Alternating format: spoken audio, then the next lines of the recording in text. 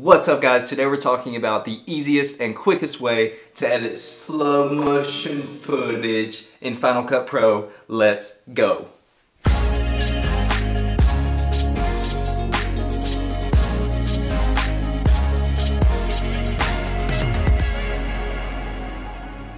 Welcome back everyone, my name is Dustin Harrelson and here I make short tutorials to help you edit quicker, better, and smoother, and I also make videos on how to help you get video, photo, creative work, get paid. Anyway, today we're talking about my process of editing slow motion video in Final Cut Pro. I've made a super quick process. I'm going to take you through it step by step. I'm going to stop wasting your time. Let's jump into the computer.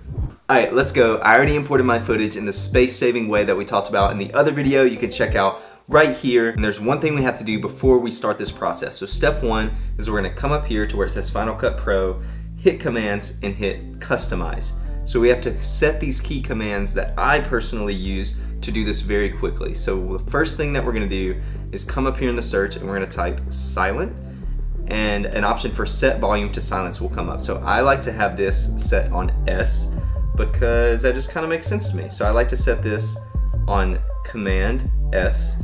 So that means anytime I click a clip and hit Command S, it's going to silence, take all the volume out. The other key shortcut we need to set, we're going to come up here and search automatic. So automatic speed, and what this does will be explained in a minute. I like to set this on Shift A.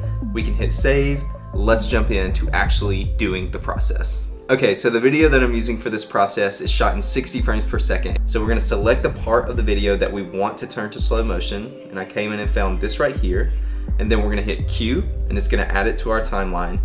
And then like we talked about, we don't want volume, right? So Command S, and then we want it slow, so Shift A.